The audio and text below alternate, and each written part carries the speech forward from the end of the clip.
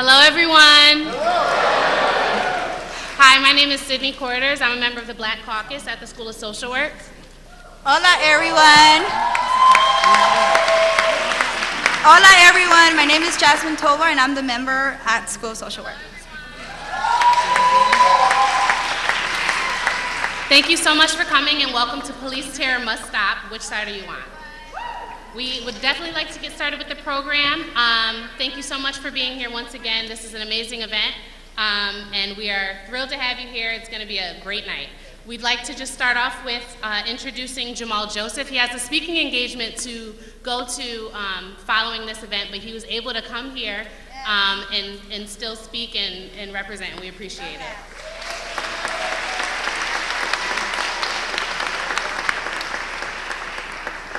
So I'm going to just introduce him a bit, and then he can speak a little bit, and then we'll continue with the program. Sounds good? Jamal Joseph was a 15-year-old Bronx honor student when he joined the Black Panthers in 1968. At 16, he was in prison with the legendary Panther 21, and would later serve more years at Leavenworth, where he earned 2 college degrees and found a new calling in prison theater. Now, a film professor at Columbia University and former chair of their graduate film program, as well as a recent Oscar nominee, he tells the remarkable story of his transformation in Panther Baby, a life of rebellion and reinvention. He is the executive art director of the New Heritage Theater of Harlem and co-founder and executive artistic director of Impact Repertory Theater, which has mentored over 1,000 Harlem teens, providing an artistic voice for their lives and a constructive channel for social activism. Mr. Jamal Joseph.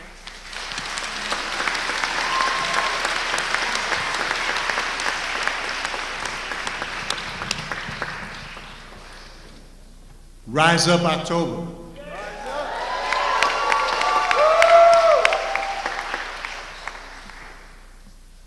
Columbia University used to be the place. Whenever somebody, no, but tonight is the place again.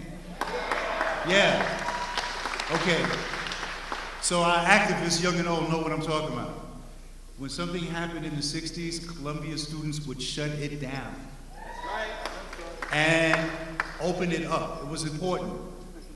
It was important that not only would they shut the campus down and shut the classes down and take over buildings and take over College Walk, but they understood the message and the importance of solidarity so that the community would be here. Working folks would be here, unemployed folks would be here, welfare moms, the Panthers, the Young Lords, Iwakum, AIM, all the groups would be here. I remember as a young Panther being on the steps of Low Library, and the students had shut it down. It was, this particular moment was an anti-war protest, and the statue, alma mater, was blindfolded with the North Vietnamese flag. And so the Panthers were like kind of last to speak that day. I knew my job was to kind of really get the crowd going. And I said, if Columbia University doesn't recognize, you had to have that 60s cadence in your voice, that the war in Vietnam is a war of capitalist exploitation, brothers and sisters, and that the United States pig military is occupying Vietnam the way the New York City Pig Department is trying to occupy New York City and Harlem, then we have to do more than take this campus over today, brothers and sisters. We need to burn the damn place down. And the students would be like,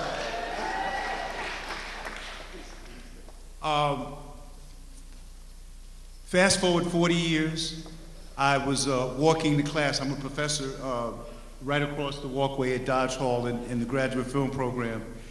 And it's one chilly morning, and I hear somebody go, psst. And I look around, and the students are not hanging out because it's chilly. None of my colleagues are there. I take another step, and somebody goes, psst. And I look up, and it's the statue of alma mater. And she was like, oh, it's Professor Joseph now, huh? I remember when you was trying to burn the damn place down. But what we witnessed and what she witnessed was the power of the people. And what we understood about those gatherings in those moments, and a big round of applause for the brothers and the sisters who was on the committee from the School of Social Work and the other schools who fought relentlessly.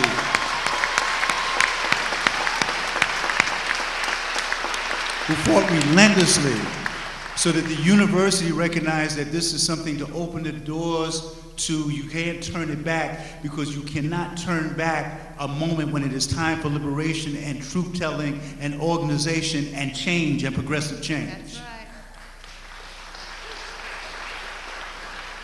Our jobs tonight is to witness and to act on that.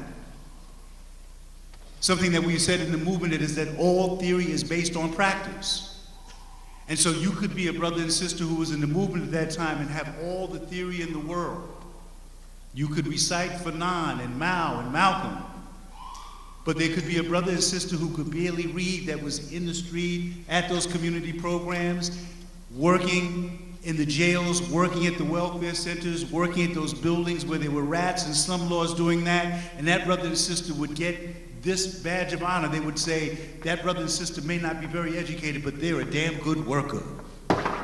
They work for the cause of change and liberation. So the context that I want to set is that I know we will be fired up by what we hear in terms of why we are gathered.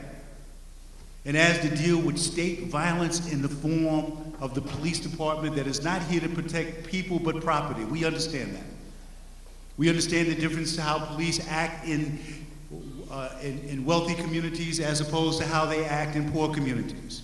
We understand the difference between how police treat black and brown and yellow and red and yellow people as opposed to how they treat white people.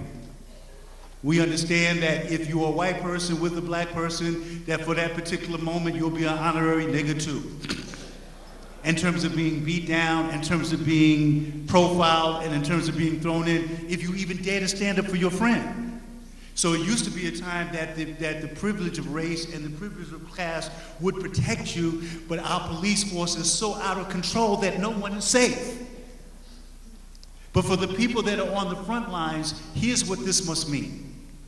And here's why a gathering like tonight at Columbia University is important. The other places that we have been, the churches in the community, the other schools is important, because we are looking into the faces of the people and we are understanding the power of the people. And what must happen in Rise Up October is that we have to get people out so that the powers of oppression know that the next time they stop a black or brown boy or girl, that the next time they stop a poor person or a homeless person, the next time they harass them, they're not just looking into the eyes of that one particular person, they're looking into the eyes of all of us.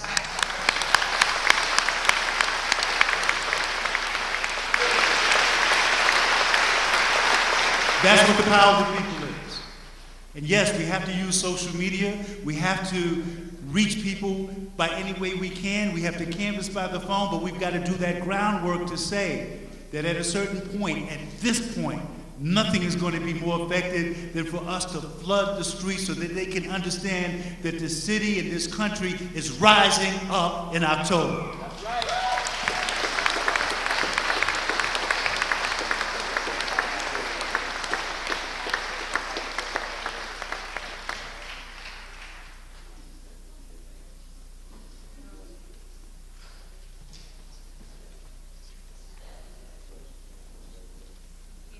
Thank you so much. Now we're going to actually ask, well, we just want to give a little bit of context. We really had a struggle trying to secure this room. And we are very fortunate that we did, but it honestly was truly a struggle. And we wanted to invite a couple students up to kind of explain why this struggle was so worth it. So if Ali LaViolet can come up here, please.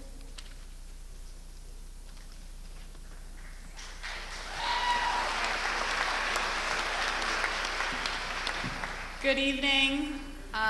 Such an honor to be here. My name is Ali, and I'm studying to get my master's in social work here at Columbia. I am here tonight to request that all citizens of this nation feel safe in their own homes and are treated fairly under United States law. We live in a society that appears progressive and equal to those who do not want to see the truth, to those who are afforded ignorance, The reality is that we are living in a time of disgrace, an era in which it is acceptable for a person to be killed because of the color of their skin, a society that shrugs its shoulders at senseless murders and perpetual cycles of corruption in our police force.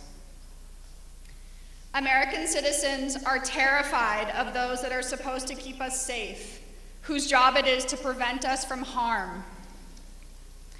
People are continuously taken advantage of by the government and are treated by authority as undeserving, powerless, and voiceless. Racism plagues every sect of the criminal justice system, resulting in hundreds of unwarranted arrests, life sentences, and lost lives. To demand an end to the cruelty, we must stand hand in hand as human beings, whose freedom is bound in one another's. We must fight for those who no longer remain with us. We must listen to each other, open hearts to one another, and seize this moment to change for all. Thank you.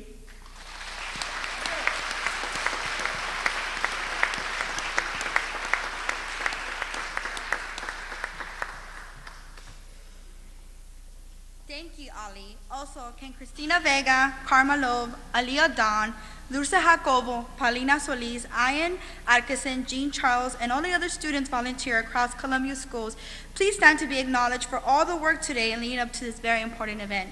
Please join me in giving them a round of applause.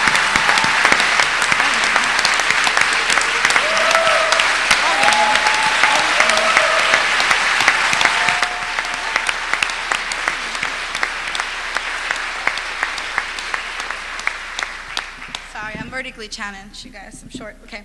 Before we transition introducing our panelists, I'd like to speak a bit about why this is such an important issue to Columbia students. Columbia University became the first university to divest interest in private prisons. This was a monumental achievement in the issue of mass incarceration.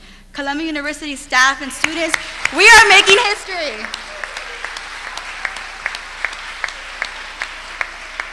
Our next panelist, Eve Ensler, is a Tony Award-winning playwright, activist, author of the Vagina Monologues. Eve plays includes Necessary Targets, The Treatment, The Good Body, The Emotional Creature. Her books include Unsecure Alas, a political memoir, I Am an Emotional Creature, and her latest critical acclaimed memoir, In the Body of the World. She is founder of V-Day and 1 Billion Rising, a global mass action campaign in over 200 countries.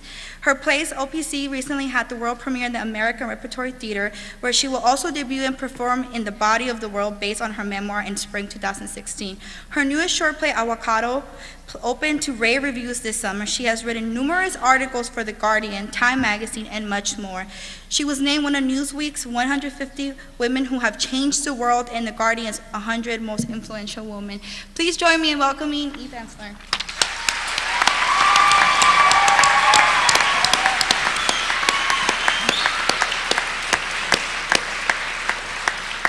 Hi everyone, can you hear me? I feel so energized, happy, honored, privileged to be here tonight with you and with these amazing people up here. And I am rising up October 24th. And I am rising up because we are living in a country where we have a state-instigated terror state that is controlling, demoralizing, murdering, undermining the lives of Black women and men. And it needs to stop.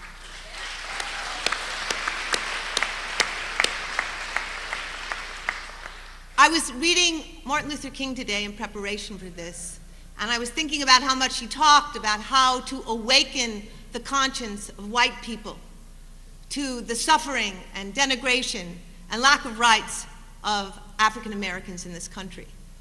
And I was shocked last year to see how we have to keep reminding ourselves that we are living in a country where the practice of slavery denigrated our brothers and sisters for so many years, that threw them into the next paroxysms of further oppressions and denigrations. And now we are seeing the incredible extremity of that oppression. I spent the day looking at the video of Tasha McKenna. And I have to tell you, I've seen a lot of terrible things in this country. But that video, for me, is the epitome of everything that needs to change in this country. Everything. We have a woman who is clearly mentally ill, has been mentally ill her whole life. A woman who is being held in a cage where she's already been so traumatized that the first thing she says to her captors, dressed in biohazard suits because of their fear of touching a black woman, first thing she says is, "You promised you wouldn't kill me." So we know she's already been traumatized and terrorized. In that video, they pull that woman out stark naked. It doesn't occur to one person of the 7 people dressed in their biohazard suits and gas masks maybe to cover that woman, to give her dignity, to say to that woman, "We see you, we feel you, we understand your pain, we understand that you are suffering mental illness, and we are with you on this journey." No. What they do is they sit on top of her and they shove their knees and they shove their elbows and they shove their bodies and they shove their beings into that woman who is stark naked, screaming out for someone to see her pain. And then what do? They start telling her to stop resisting. Now what does that mean, don't resist? That means love your subjugation, love your denigration, love your rape, love your demoralization. This is America. That is state-controlled, instigated violence. There were 7 people who walked out there and participated in that act.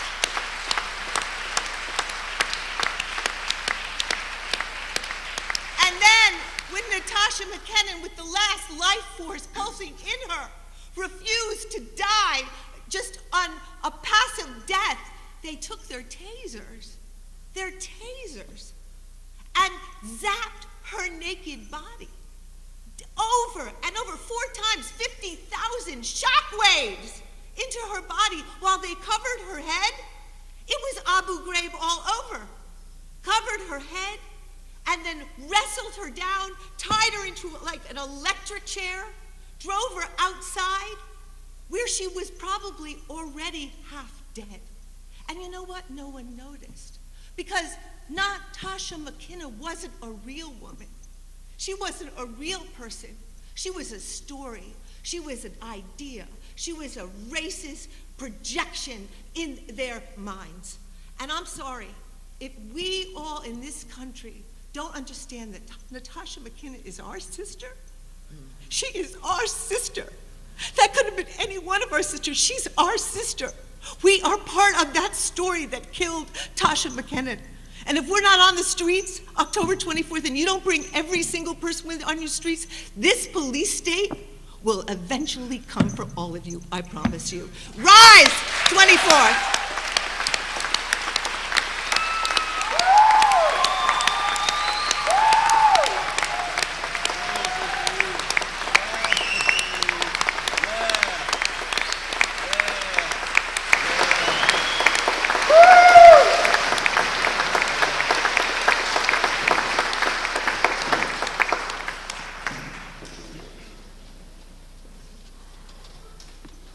Thank you so much. So this is real, y'all. Where we talk about it in our classrooms or don't talk about it in our classrooms. This is real life. So we're gonna rise up October 24th. And I did just want to send a reminder about these sign-up sheets that were placed in your seats, so please sign up to get involved. And next, I'm going to introduce Mr. Nicholas Heyward, Sr.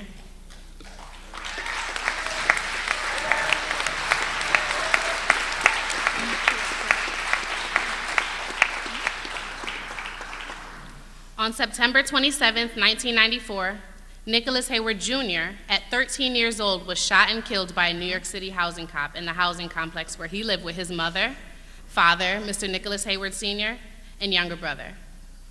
Nicholas Jr. and his friends were playing a game of cops and robbers in the stairwell of the Gowanus houses. using plastic toy guns with bright orange-colored handles and tips. When Officer Brian George came upon Nicholas on the 14th floor stairwell, Nicholas dropped his toy gun, saying, "We're only playing, we're only playing." But Officer George shot Nicholas in the stomach. Nicholas Heyward Sr. is an endorser of Rise Up October.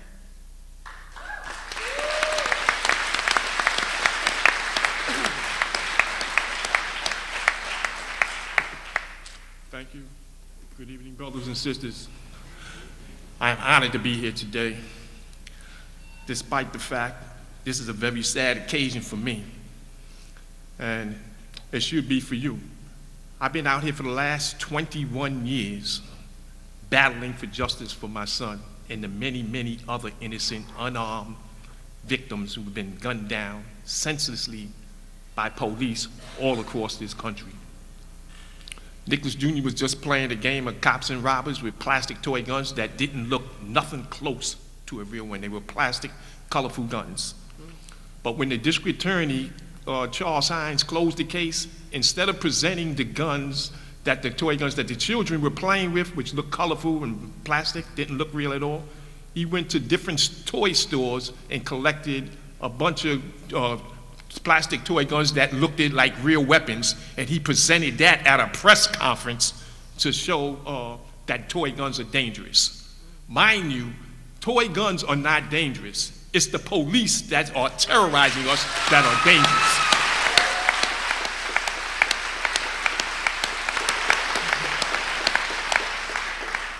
This is something that we really must come to know and understand of the reality of what is actually taking place here in America. Because me, myself, I mean, it's very painful for me to constantly, like I said, it's been 21 years. No one could have even told me that I would be out here this long battling and fighting, which this is supposed to be a civilized nation, that I would be out here all of this time battling, fighting for justice for my son and the many others that have been murdered by police worldwide.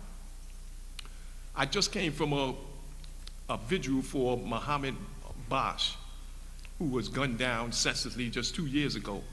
And in the 21 years of my struggle and fight, I see a process that's being presented over and over and over again.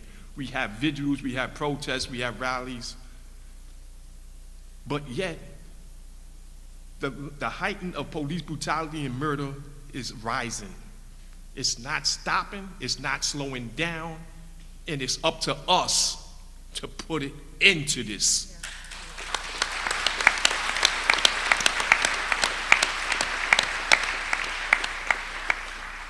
I say this with authority. We must organize ourselves collectively. We must be out in the forefront to put an end to this. I say Rise Up October 24 because I want to put a stop to this. I do not want the next generation to have to go through the same process that we are going through today, that our ancestors went through prior to us. This must stop, and we must organize ourselves to put an end to it. We all must get involved. We all must rise up October. We all must let people know to be out there October 24th. It's very important to you and the nation. We must put an end to it. We must stop it. Since the last, since my son was murdered, there has been over 374. That's just in New York, the city of New York alone. We're not talking worldwide. The book Stolen Lives documents worldwide since the 90s to 2000. And this right here is escalating, like I said. I don't know the direct answer, but I know that appealing to the city, the state, and the federal governments, which I had already did, it falls on deaf ears, it falls on cover-ups, and nothing ever gets done. Nothing ever gets done when you make those appeals to the city, the state, the federal government. Despite the fact that my case after 21 years is right now being re-looked into by District Attorney Ken Thompson. But he himself, he works for this system. And I have no faith or trust in this system. I need to tell you that because, like I said, since I've been out here battling, struggling, I haven't even seen one single case of justice done. So not one single case. Everyone wants to make their pleas and go before the federal government, the Department of Justice. The Department of Justice in 1999 sent me a letter that stated that they were closing, they say they did an investigation on my son's case, and their investigation consisted of looking at the investigation that the DA did. That's what their investigation consisted of. The federal government, the Department of Justice, calls their investigation looking into what the DA did. Now, mind you, I don't know how many of you are aware of Charles Hines. Charles Hines was running a corrupt office, and he's under indictment today. So that in itself, that right there in itself should tell you this system must come down. We must start from scratch. We must build it up and put an end to this police brutality, police terror, and murder that's in sweeping this country. And I say that, I mean, as a father, I've been out here struggling with these mothers. I don't know where the rest of the fathers are at, but I feel that pain. I mean, my son was just 13 years old. He was an honor student. I mean, I know I was doing the right thing, raising him right and trying to, you know, place him in the right direction. He already had his mind set on being a basketball player and a doctor, all which is well in his reach. And then I have to have a coward-ass cop gun him down.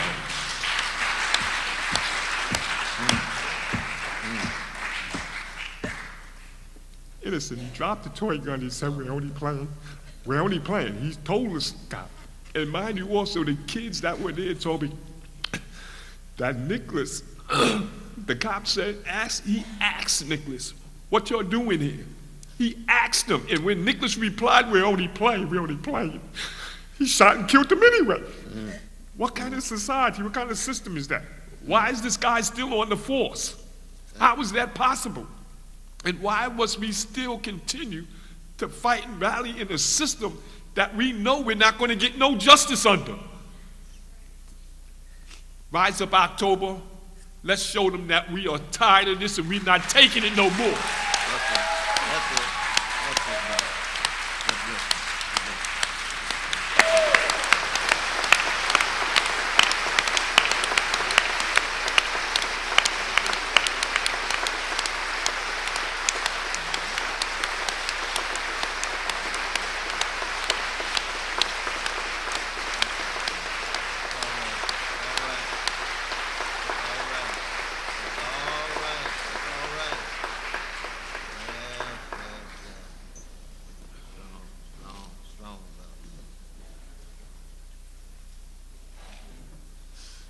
Thank you so much for that narrative and that testimony. Ooh, God.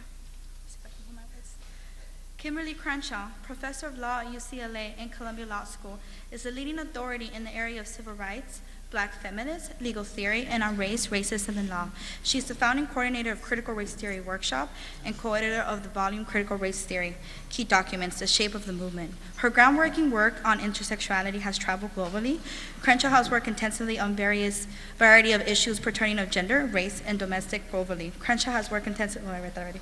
Domestic area including violence against women, structural racism, inequality, and affirmative action. In 1999, she co-founded the African American Policy Forum to house a variety of projects designed to deliver research-based strategies to better advance social inclusion, which recently published Say Her Name, Resisting Police Brutality Against Black Women. Please help me in welcoming Kimberlé Crenshaw.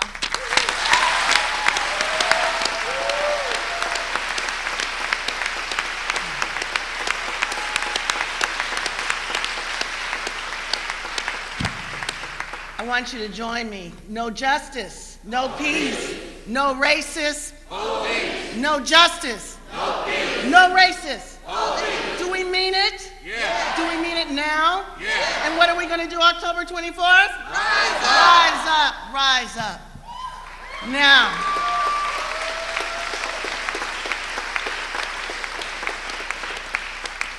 there's something else I want you to do for me when you rise up. I want you to say her name. I want you to say her name and his name. But in order to say her name, you have to know them, right? Yes. So do something with me. I'm going to ask everybody to raise their hand, and when you hear a name you don't know, put it down. Honestly, put it down. So let's start. Eric Garner, Mike Brown, Tamir Rice, Freddie Gray, Michelle Cassell, Tanisha Anderson, Maya Hall, Ara Russer, Kayla Moore. All right. These were women who were killed in the last year. So tell me something, how are you going to say her name if you don't know who they are? How are we going to have a movement for police accountability when we don't know the narratives that put women as well as men at the hands of racist police? How are we going to do that?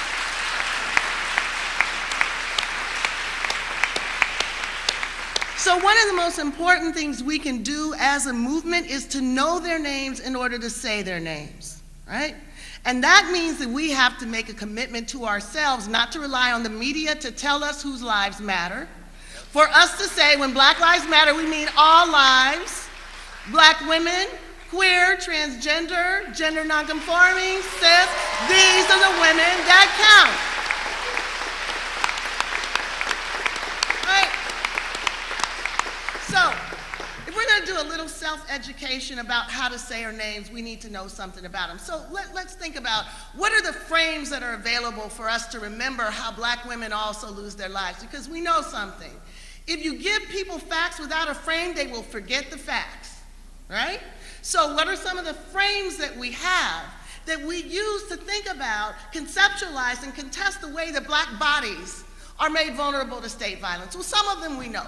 Driving while Black. Right? We can name Black men and boys who have been killed driving while Black. Can we name any Black women who've been killed driving while Black? Well, what about Melissa Williams? Melissa Williams was killed along with her partner that she was driving with in Cleveland, Ohio. Car backfired. The police mistakenly took it as gunshots. They chased them throughout Cleveland. When they finally stopped, an officer ran up on the hood of the car. Altogether, they unleashed 130 rounds at those occupants. He unleashed 49 alone. Said he was in fear of his life. You don't jump up on a hood of a car when you're in fear of your life.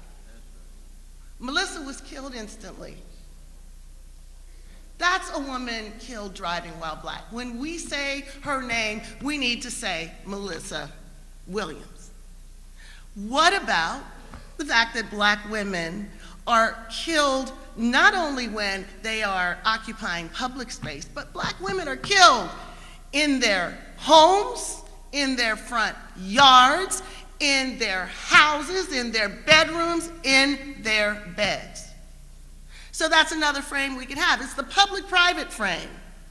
Black women, like women, experience things in the private arena because of who they are, because of their gender. So let's talk about a few women who've lost their lives at home, in front of the people that love them. Tanisha Anderson, Black woman, Cleveland, Ohio, killed a week before Tamir Rice. You don't know her name. Same police force that killed Tamir killed her. What happened? Her family called because she was having a mental health crisis. The family called for help. The police arrived, decided that they were going to take over the situation with coercive force rather than treating her as a woman in need of help. Tried to put her in a police car, tried to put her in a confined location, tried to separate her from her family. She resisted. They did a takedown move on her, threw her to the ground on the cement in the dead of winter in Cleveland, Ohio, kneeled on her, and she died. Her death was ruled a homicide. You need to know Tanisha Anderson's name. Say her name, Tanisha Anderson. Tanisha Anderson. Tanisha Anderson. Michelle Cusseau. Michelle Cusseau. Michelle was another woman whose family called the police for help. She'd missed a mental health appointment. When the police got there, she decided she didn't want to go. She locked them out. The police decided, this is not sufficient for us. We are going to take over this situation. They beat down the door, knocked down the door, ran in. The police officer encountered her in the hallway. He said, holding a hammer, and he shot her through the heart. His justification was not any move that she made, no threat that she made. It was the look on her face. The look on her face. When did we hear something like this before? Mike Brown, he, it, monster. Women are not immune from that. It's race that makes certain bodies seem to be animalistic, seem to be in need of control. Women fall within that same kind of stereotype as men do. She died in her own foyer because of a look on her face. Say her name, Michelle Cusseau. Say her name again. Michelle Cusseau. And let me tell you one other woman who died in her own home, Kayla Moore. Kayla Moore, transgendered woman in Oakland, California, also having a mental health episode. Roommate calls the police for help. The police decide to run her name for a warrant. Her birth name comes up. They decide that they're going to arrest her rather than give her the help that they need. She said, I have no warrants on me. I'm not going anywhere. The police decide that this is someone who's resisting. They swarm her, throw her down on the bed, and she ultimately dies from this swarming technique. Kayla Moore. Kayla Moore. Kayla Moore. So we need to broaden our frameworks because we understand that while a significant dimension of police violence has to do with the containment and repression of black masculinity, there is also a whole range of ways in which police make women vulnerable because of where they exist in this world. So black women are killed because they are poor. Remember Eleanor Bumpers? Yes. Shot to death? When? During an eviction. Margaret Mitchell, shot to death. Why? Because she was pushing a cart on the street. She was a homeless woman. So black women are killed when they need help. They're killed when they're incarcerated. They're killed when they are seen as smarting off. Remember Sandra Bland, right? And they're killed at the intersections of race, gender, and poverty. So what we need to do when we march for police accountability is realize that it's a broader set of issues that make us vulnerable. Realize that all black lives matter. Realize that to make that clear, we have to say her name. Say her name. Say her name. Thank you.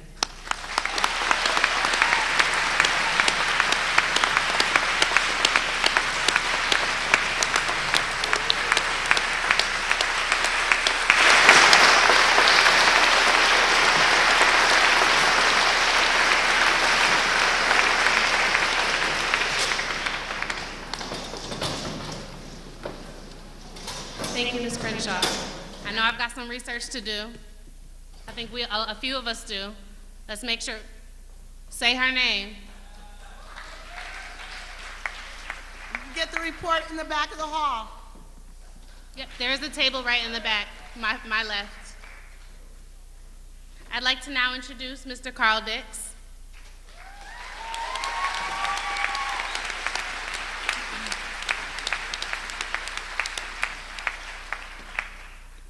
Carl Dix is a co-founder of the Stop Mass Incarceration Network. He's spent his life opposing injustice. He is a representative of the Revolutionary Communist Party. In 1970, he was one of the Fort Lewis Six, the largest mass refusal to go to Vietnam by US soldiers during that war.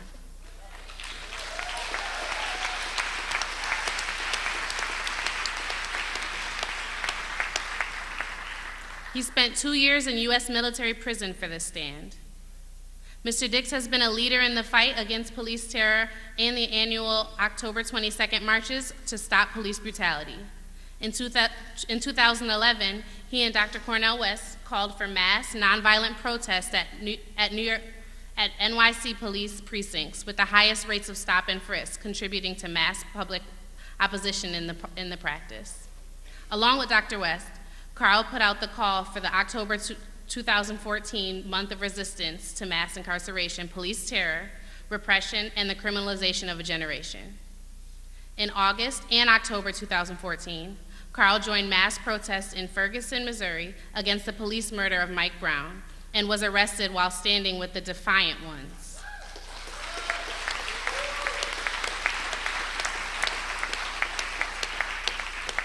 With Cornel West, he has issued a call for a national shutdown for 1415 to stop murder by police. Rise up.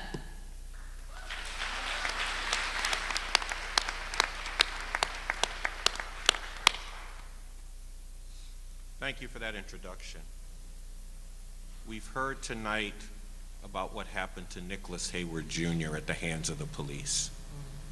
We heard about what happened to Kayla Moore, Michelle Cusseau, Tanisha Anderson, Melissa Williams. We've heard a number of horrors. I've been on tour promoting Rise Up October.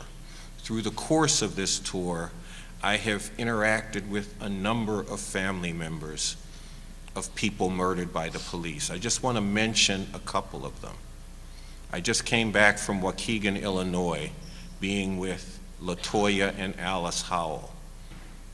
6 months ago, they buried 17-year-old Justice Howell, the son and grandson of LaToya and Alice. He was shot in the back twice by police. Also on this tour, I interacted with Samaria Rice, the mother of Tamir Rice. 8 months ago, she buried her 12-year-old son, Tamir, gunned down by police. Also on this tour, I was accompanied for a while by Myrtilla Jones, who 5.5 years ago buried her 7-year-old granddaughter, Ayanna Stanley Jones. In none of these cases have any police been punished in any way. These are not isolated incidents. It happens all the damn time. They amount to an unspeakable horror that must be stopped.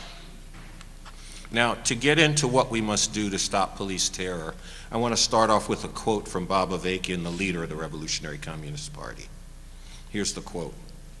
"There is the potential for something of unprecedented beauty to arise out of unspeakable ugliness.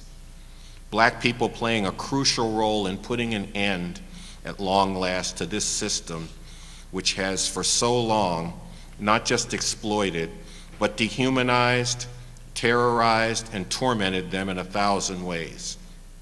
Putting an end to this in the only way it can be done, by fighting to emancipate humanity, to put an end to the long night in which human society has been divided into masters and slaves, and the masses of humanity have been lashed, beaten, raped, slaughtered, shackled, and shrouded in ignorance and misery." That's the quote. The quote talks about horrific ugliness and the potential for great beauty. The ugliness is real and it's painful. And it's not just what the police do to black people and Latino people especially. There's also what was done to the native inhabitants of this land. Their land was stolen from them. They were nearly wiped out. Those few who survived were put into concentration camps they called reservations. There's what is done to women in this society, with its rape culture, with viewing women as sex objects.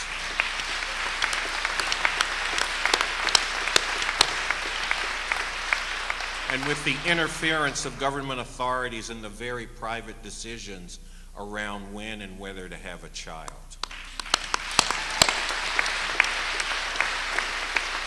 There's what's done to our immigrant sisters and brothers. Driven here by the devastation that the U.S. wreaks in their homelands. And then arriving here to face persecution. Deported in record numbers by Obama and insulted by fascist idiots like Donald Trump.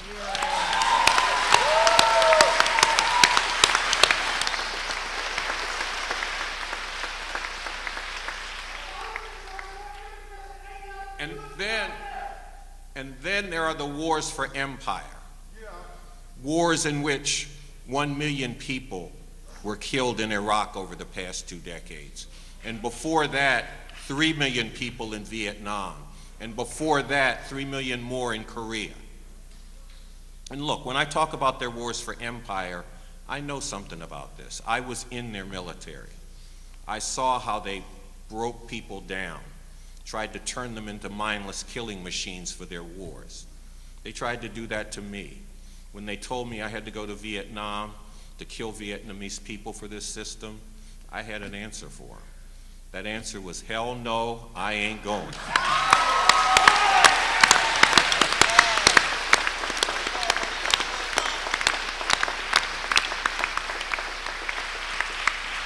So I know something about that horror. And then there's also the way that they're devastating the environment of the very planet that we live on. All of this, all these horrors need to be and can be ended. See, and when I say that, this ain't me saying, well, we'll get justice some far off day. Humanity can be emancipated. And the way to do that is through revolution, through getting rid of this system and bringing in a system that's based on freeing people from all the ugliness and developing whole new ways for people to relate to each other and to the whole world. Now, we saw the possibility to make revolution in the 1960s, when black people stood up against the hell being enforced on them, sparked broader resistance, and rocked the whole system back on its heels. The potential to defeat the power of this system was shown in Vietnam, when peasants, organized and inspired, defeated the powerful U.S. Army. And part of how they did that was by inspiring soldiers like me to rebel. Back then, we questioned everything and we wanted to change everything. We saw glimmers of a new way for people to relate to each other.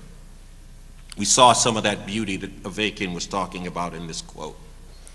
But we didn't make revolution in this country. In places where revolution was made, power has been seized back by capitalist exploiters.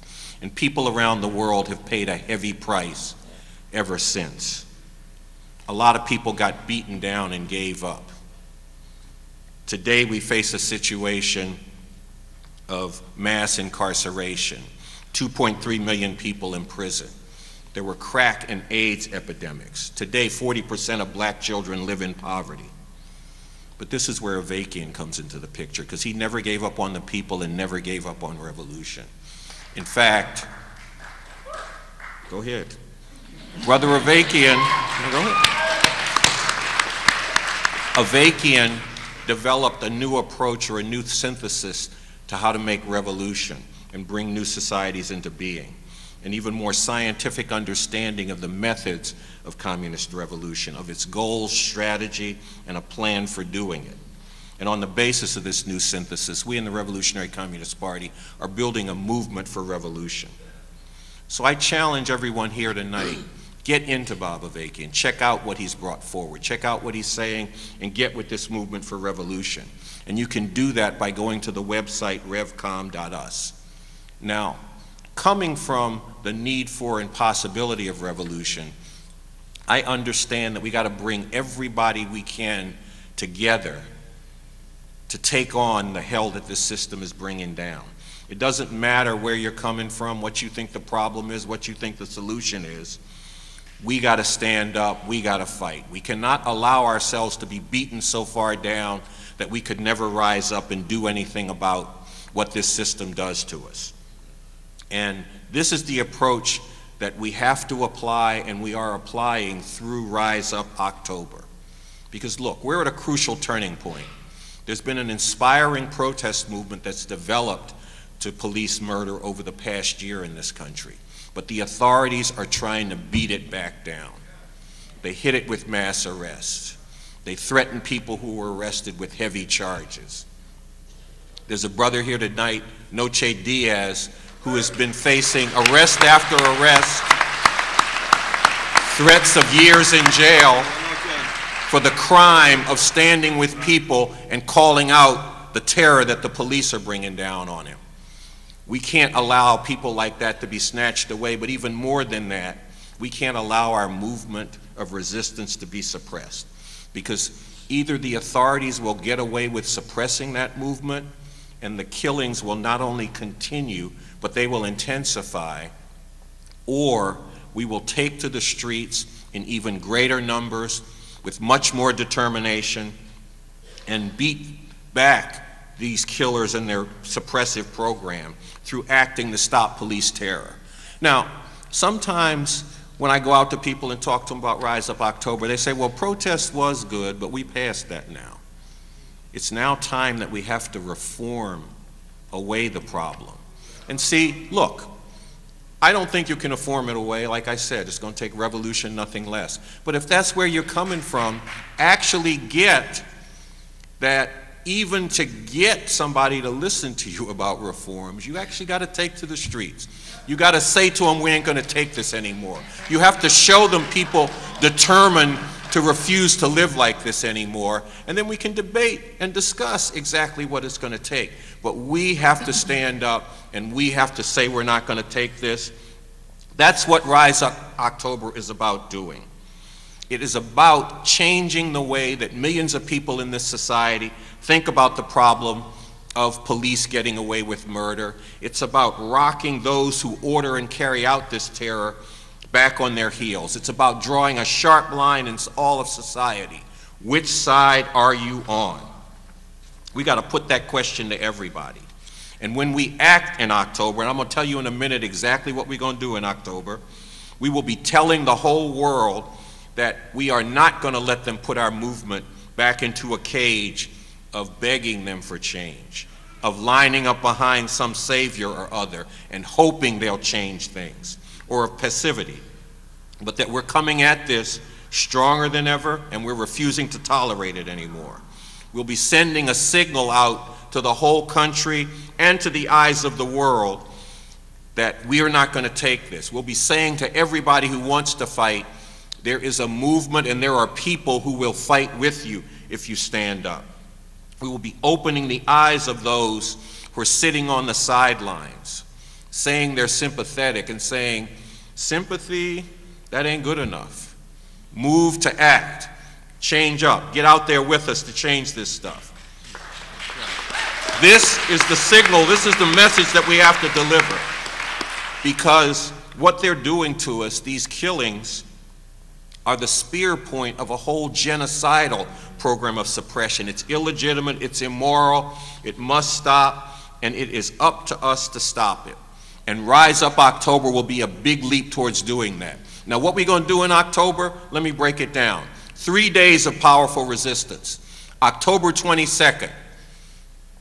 In the morning of October 22nd, in Times Square, we will say their names.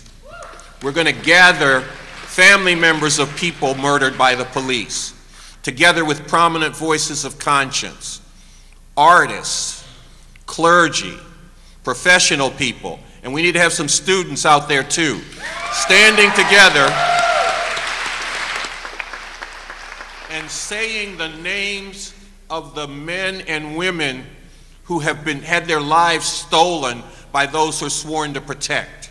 That is how we're going to kick off Rise Up October. Then the afternoon on October 22nd, here in New York, there's going to be a demonstration in Brooklyn, starting at Borough Hall, moving to Barclays Center, marking the National Day of Protest, the 20th Annual National Day of Protest to stop police brutality, repression, and the criminalization of a generation. And there will be similar marches happening around the country. Friday, October 23rd, we are going to carry out a nonviolent direct action. When I talked about this before, I said the details will be upcoming. Well, here's a big detail. This action will focus on shutting down the butcher shop, concentration camp, debtor's prison that is Rikers Island. That's what the 23rd is going to be.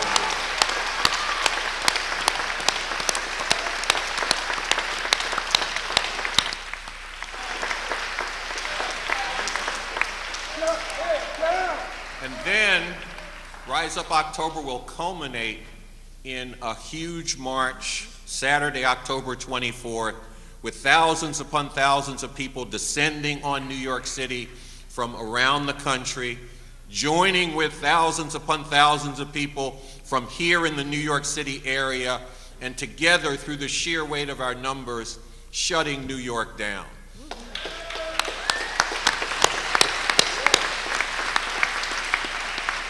We're going to gather in Washington Square Park, march to Columbus Circle, right through the middle of Manhattan. That's what Rise Up October is going to be. And look, I want to applaud the work that the students here did to make tonight possible. That was very important.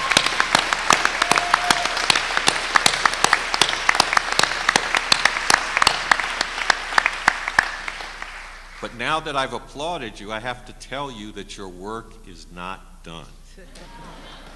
You got to spend the next 2 weeks realizing the vision of a powerful outpourings of resistance in the streets of New York City aimed at stopping police terror and challenging people with the question, which side are you on?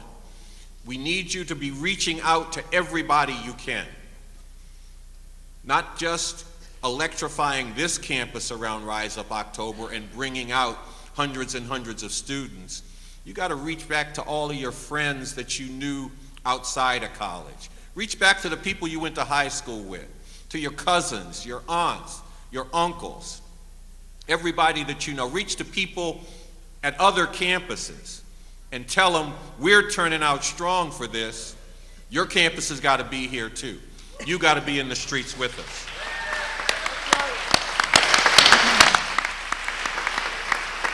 And we need you to donate money and raise money to make all of this possible. So you got 2 weeks of work to do to make this possible, to make it happen. See, because it's not going to happen without people, without you all here in this room and people like you throughout the campus, throughout the city, and throughout the country. All of that's got to be in gear to make this happen. And look, let me just end on a personal note. I have been working around the horror of police murder for decades. I have been putting together lists of names. I worked on this book, Stolen Lives, that Nicholas held up. We have a poster that has dozens of pictures of people killed by police. We started doing hashtags when we got in the computer age, but we started this before we were in the computer age. We do hashtags identifying the women and men who had been murdered by police. I don't want to keep making hashtags. I don't want to keep adding names to lists of people killed by the police. I don't want to keep having new pictures to put onto those posters. We got to end this, sisters and brothers. I mean, look, I've got an 8-year-old grandchild. I don't want her to grow up and her generation be talking about how the police get away with murder and what we're going to do about it. We have to stop this. That's our charge. And that's what Rise Up October is going to be a big contribution towards. So what we need to do is that everybody here needs to do all that they can to make Rise Up October as powerful as it needs to be and can be. And then we got to do more than that. That's how important this is. We need to get to a place where when people talk about the history of horrific crimes that this system has inflicted on black people and other oppressed people, the way that Eve was talking about, they will really be talking about history that has been ended, not history that continues to echo and reverberate in the present.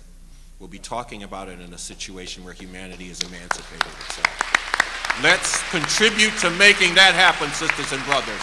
Rise up, October.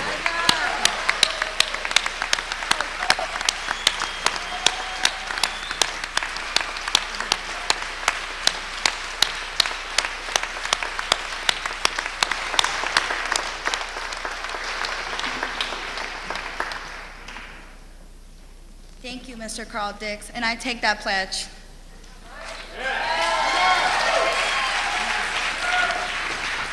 Quick reminder, please everybody, fill these out and we'll be collecting them in the very back. Let's start a movement. All right. Dr. Cornel West is a prominent and provocative democratic intellectual. He is a professor of philosophy and Christian practice at Union Theological Seminary and professor emeritus at Princeton University. He has also taught at Yale, Harvard, and at the University of Paris. Cornel West graduated magna cum laude from Harvard in 3 years and obtained an MA and a PhD in philosophy at Princeton. He has written over 20 books and has edited 13. He is the best known for his classics, Race Matters, Democracy Matters, and for his memoirs, Brother West, Living and Loving It Out Loud, and his more recent releases, Black Prophetic File and Radical King. We receive with critical acclaim.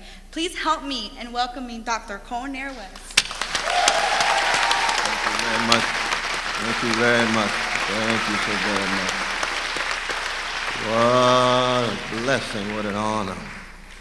What a privilege to be part of this panel and be in this same room with each and every one of you.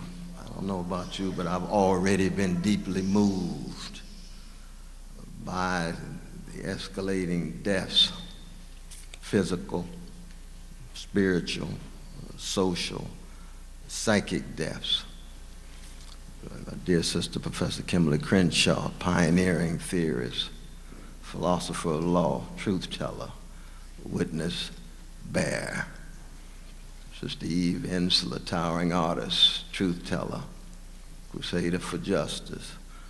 Carl Dix, we've been wrestling with these issues now for almost a decade. We spent some wonderful time in jail together. I love him because he's my brother. He's a revolutionary communist, I'm a revolutionary Christian. That's fine. We got strong overlap, very strong overlap. Brother Nicholas Heyward speaks from his soul. Eloquence, of course, at Columbia, you all read Cicero and Quintilian. You know, eloquence means wisdom speaking. And that's what you heard from his soul. No phoniness, no fakery, the real thing. Jamal Joseph, another Columbia professor alongside Professor Kimberlé Crenshaw, truth teller. My question for the students here at Columbia University, are you really serious about education? Because education is fundamentally about the formation of your attention, and you tell me what you attend to and I'll tell you who you are. And if you attending to superficial things of just smartness and dollars rather than wisdom and courage and compassion, it's no accident that we live in an ice age when neoliberal ideology generates a callousness toward the plight of poor people and working people and women and indigenous people and immigrants and black people and Arabs and Muslims and Jews too. And that's been characteristic of the last 45 years of our preoccupation with what Wu-Tang Clan says is cream. Cash just rules everything around me, but it doesn't have to rule me. But the market culture, this superficial culture of spectacle that doesn't really want to attend to the things that matter, life, death, joy, sorrow, struggle, contestation, what Du Bois calls strivings. No, we turn away. Why? Out of cowardlessness. Unfortunately, our universities are not sites that generate the cultivation of courage. They generate the cultivation of being smart and successful, and you so easily forget about what you ought to be faithful to, namely something called justice. Don't tell me how smart you are. There were some smart Nazis and smart patriarchs and smart white supremacists. Let the phones be smart, you be wise, you be courageous. That's what Rise Up October is all about. That's what it's all about. It's about a spiritual and moral awakening in a profoundly decadent capitalist civilization in which 1% of the population can have 43% of the wealth, but 1 in 2 children of color born in poverty. Where's the righteous indignation? Where's the holy anger? Where's the moral outrage? Do you think that's normal that they would be precious children living in the richest nation in the history of the world, dealing with poverty every day? What is going on? Then you got precious black and brown folk shot down like dogs every 28 hours for 10 years, and not one policeman goes to jail on the federal pressure. We did send one to jail in Oakland. That was community pressure over Oscar Grant, but they let him out quick. But then you got a black president, black attorney general, black homeland security. That doesn't deliver justice. The police still getting off scot-free. Doesn't translate with those black faces in high places. It doesn't translate to justice for poor and working people. Columbia University, I thought you was committed to the truth, and the condition of truth is to allow suffering to speak. And if you don't allow the suffering to speak of the folk we talking about, then you're not serious about education. You're not serious about it. You're playing games.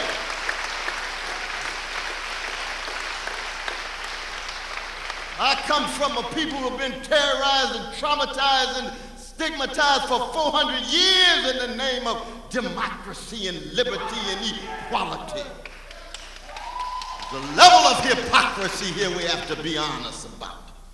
And I come from a people who've been fundamentally committed to an unapologetic love. Not just a love of truth in the abstract, but a love of concrete people, because I am who I am because somebody loved me. I don't know about you. I am who I am because somebody cared about me. I don't know about you. What the Isley brothers call caravan of love, that's the tradition that I come out of. It's a black freedom tradition. The most hated people in the modern world, and we didn't talk to the world so much about love. Just listen to a little John Coltrane, Love Supreme. Listen to some James Baldwin. Listen to some Audre Lorde. Listen to some Mary Lou Williams. Listen to some Aretha Franklin. Teach you something about love. And Brother Martin used to say, justice is what love looks like in public, just like tenderness is what love feels like in private. And this love business ain't no plaything, because you all know at Columbia that you have to learn how to die in order to learn how to love and think well. And what needs to be killed in each and every one of us is the callousness and the indifference and the sense of being afraid and intimidated and scared to tell the truth. And when you really love poor and working people, when you really love the sons of our brother Nicholas, then you hate the fact that they're being treated unfairly. You loathe the fact they're being treated unjustly. And if you don't do something, the rocks are going to cry out. That's the tradition that I come from. That's why I overlap with Brother Carl Dix.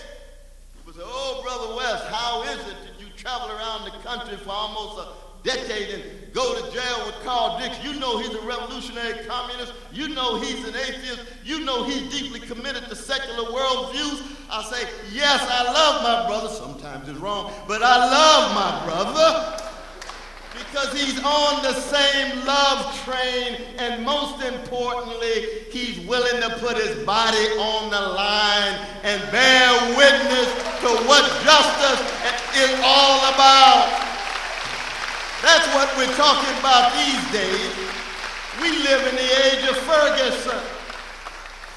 And what is Ferguson? That marvelous new militancy of the younger generation who, tired of the spiritual malnutrition and moral constipation of contemporary capitalist civilization. They tired of the emptiness of soul. They tired of the stimulation of bodies and instant gratification. They want something deeper. They want something more profound. They want something like joy, not just pleasure. They want something like justice, not just superficiality. They want something that affects poor and working people, not just some colorful set of faces on high when folk in the basement still being crushed like cockroaches.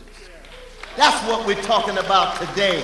That's why October 24th is crucial, because we got to let the powers that be know this talk about police murder and police terror is no fad or fashion. It's a way of life. And we're going to stay at it, and we're going to be faithful unto death, and we're going to die into life, because as we learn how to die and call into question our cowardice, call into question our indifference, call into question our callousness, we're going to be reborn with new vision, new courage, new determination, new fortitude, but at the same time, and I'm going to end on this note, if love is not at the center of it, it's sounding brass and tinkling cymbal. I don't want to know just how sophisticated your analysis is. I don't want to know how broad your horizons are. I want to know how deep your love is. Because love is fundamentally about a steadfast commitment to the welfare of others, which means you're willing to take a risk. You're willing to bear a burden. You're willing to pay a price for something bigger than you. That's what this younger generation needs. Columbia University, are you ready for this? Are you ready for the Rise Up October? Are you ready for the love train? Are you ready for the justice train? Are you ready for keeping focus on the women and the men and the poor and the gay and the lesbian and the bisexual and all of those who separate? If you're ready, come on and get on. Don't need no ticket, just get on board.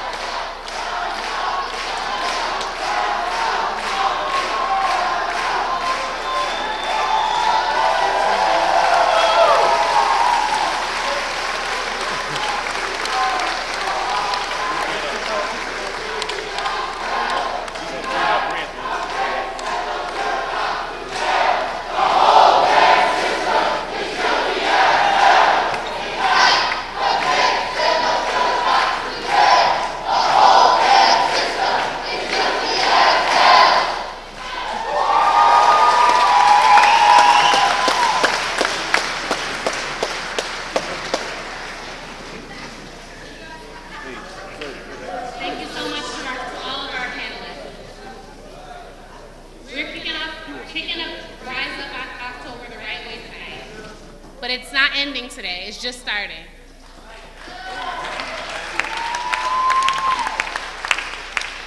If these testimonies don't inspire you, I don't know what will, but I know I'm gonna be out there. I know we will be out there, and I expect all of us to be out there, okay? The School of Social Work will be organizing. Will come to me, come to Jasmine, come to any caucus leaders. We will be making this happen, okay? So come to us. This is not the end. This is just the beginning.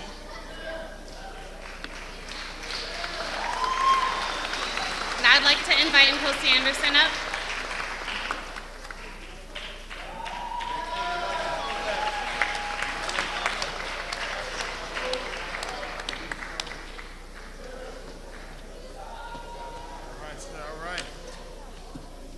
All right, we're going to do it like this.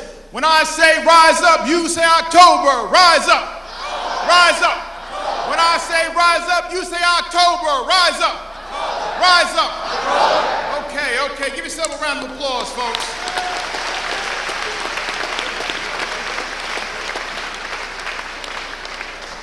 So my name is Nkosi Anderson. I am a part of the National Steering Committee for Rise Up October.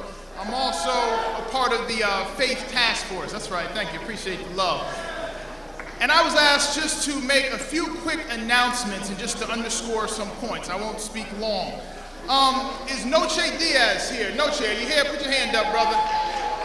All right. You all heard his name mentioned earlier, but this is a brother who is a committed freedom fighter. Now, the police and the powers that be, they don't like this brother, and they're trying to pull him down. He has a couple of outstanding cases that he's facing. But we want to show this brother that we stand by him, that we love him, and we support him. So let's give him a round of applause. There he is right there. Put your hand up, brother. That's right. That's right. That's right.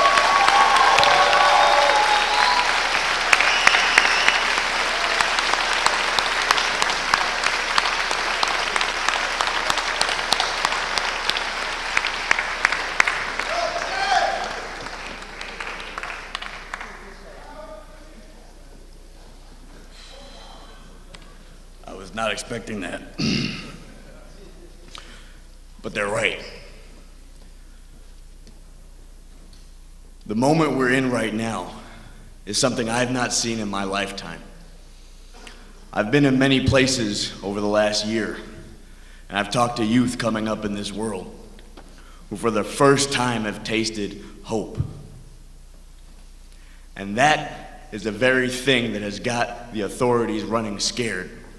And that is the very thing that they're trying to snuff out and suffocate in the cradle. This is why they've come down harder. This is why they're going after people like me. Because they don't want to see the potential of these youth to come to the stage and come to the fore. They've shown that they can shake the whole world. They have shown that they can wake up whole sections of people who don't face the boot of this. They have shown that they can inspire change, and they have shown that they can represent the ones who are called the worst of the worst, the thugs, the criminals, those who are capable of nothing, showed us that they are capable of tremendous courage in the face of injustice and a tremendous possibility for a whole new world. This is what cannot be snuffed out. So that and then when we rise up in October and show the world which side are we on, and the next time, and there will be a next time until we make a revolution, but the next time these cops come into a community and try to gun one of us down or break into our homes and drag away our children the way they did at Manhattanville and Grant Homes just down the block, over 100 people dragged up facing 20 to life for posting on Facebook. The next time they do that and the youth say, we don't want to take it anymore, they're going to know which side you're on. They're going to know who has their back. They're going to know that when they stand up, they won't stand up alone, and that we can win.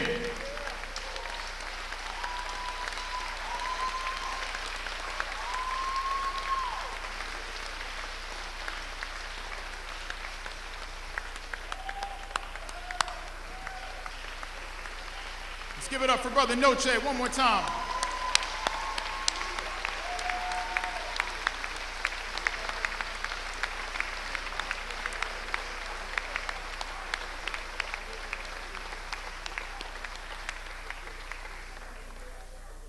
So we have a petition that's going around, and we encourage you to sign it. It's in support of Noche. You see right here. So make sure you sign that and support this brother.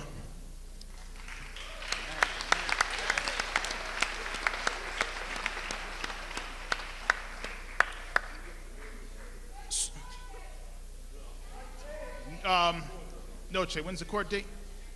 The 13th. October 13th in 100 Center Street, right downtown here in Manhattan. All right, 9 a.m. Thanks, y'all. Appreciate that. Okay, so moving along quickly. We heard about the 3 days, October 22nd, 23rd, and 24th. I just want to quickly reiterate what's going on in those days. Thursday, October 22nd, if you look in your seat, you have these cards, it's all there. It's the Stolen Lives, Say Their Names. We're going to be down in Times Square reading the names of those who have lost their lives to police violence. We want everybody to come out and, as we say in the church, witness right there in Times Square to these beautiful lives that live on in our spirits and in the work that we do. 9:30 a.m. Thanks. Then on Friday, the 23rd, we're going to shut down Rikers. This is a chance for us to come out and put our bodies on the line. All right, so stay tuned. We're going to provide more information about that. We want all folks coming out on Friday. Thank you very much, Nellie. Thank you very much, Miss Bailey. And then, I forgot, that Thursday, again, is the 20th anniversary of the national protest to stop police brutality, repression, and the criminalization of a generation. And so there are actions taking place out in Brooklyn as well as across the country. And it's the 20th anniversary, so we need to show up and represent. All right. And then Saturday the 24th, again, 11 a.m. Washington Square Park, flood the streets to stop police terror. We want everybody to come out and be a part of that mass mobilization. Now I'm going to end like this. I'm also right now a PhD student at Union Theological Seminary right up the street. Oh, thank you. Thank you, thank you. And you'll also notice that I have my Columbia blue tie on. I graduated the college in 2001, as well as GSAS a few years later. So I personally have a lot invested in seeing Columbia students and students in general really step into that legacy that Professor Joseph was talking about earlier. This is our chance. This is our chance to step up and meet the social challenge of our moment, of our time. So I think we can do it, and I know we're going to do it. Do y'all believe me? Are y'all with me? Yeah. All right, so we're going to end it like this, and then I'm going to step off the stage. When I say justice, you say now. Justice. Now. Justice. Now. When I say justice, you say now. Justice. Now. Justice. Now. When I say rise up, you say October. Rise up. October. Rise up. October. When I say rise up, you say October. Rise up. October. Rise up. October. Rise up. October. Rise up. October. Rise up.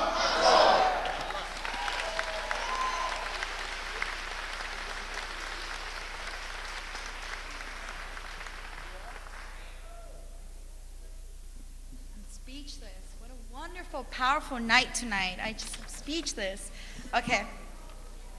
Now I would like to introduce Professor Sarandrian Morris, better known around Columbia campus as Professor C. Please help me in welcoming Professor C on stage.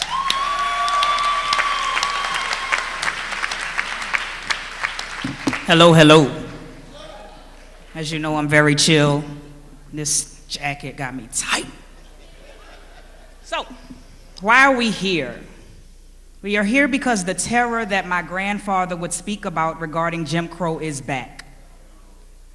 We are here because 500 people have been killed by police in 2015 and 102 of them are unarmed.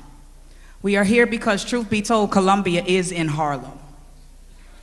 We are here because media doesn't mention the large number of black women and indigenous folk murdered by cops and all buddy racist trans women.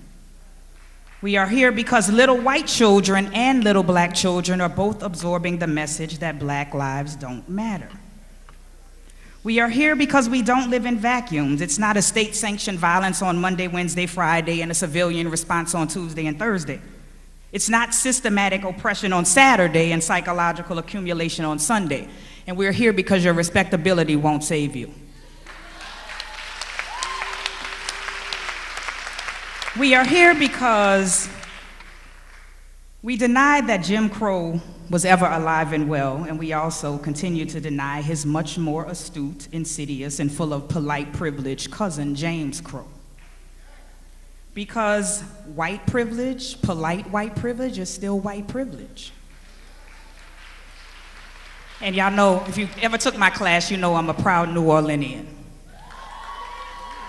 And so we're here because Bush could make it to New Orleans for Katrina 10, but he couldn't make it for Katrina 1.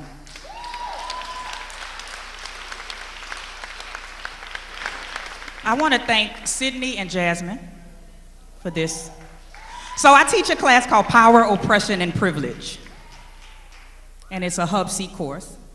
And Power, Oppression, and Privilege really dissects how power, oppression, and privilege cuts across facets of life. So the first thing we do is analyze our knowledge. Because see, everybody up here has the knowledge that counts. We all cut the mustard. I went to Spelman, shout out. And Tulane, not so much of a shout out. And then I wound up at Columbia. So we talk about knowledge. And I think the day that Columbia divested all monies from the for-profit prison complex was the day we had class. But the question then became, if Columbia has divested money, what does that mean? That it had invested money. So we talked about what that means. And also pop really reverses power dynamics, and it makes you think about it from a different angle. So I want to thank my students for believing in your professor. Thank you. I love y'all. Y'all like took over the whole little, all in blue shirts. I love you too. So my first question to the panel, whoever wants to answer the question. I don't know which one I want to ask first. So Mike Brown had stolen, he had a criminal record, he was a thug, but Dylan Roof was troubled, he was depressed, he was sad, and he was hungry, so they fed him Burger King on the way to the precinct. So let's talk about how, my first question to the panel is how little brown boys' humanity is removed, and they're all but not allowed to be children. So the question is, how does that shape this idea of black masculinity, young black masculinity? That's my first question. Anybody want to take a stab at that?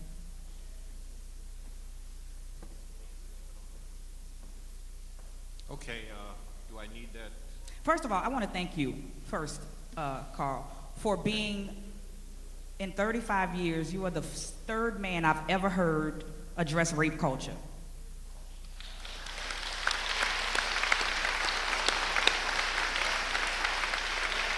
Okay, so I thank you for that. Let me say this to that. Don't thank me. Challenge the other brothers about why they ain't doing it. Because it's reality. That's why I addressed it. It's reality.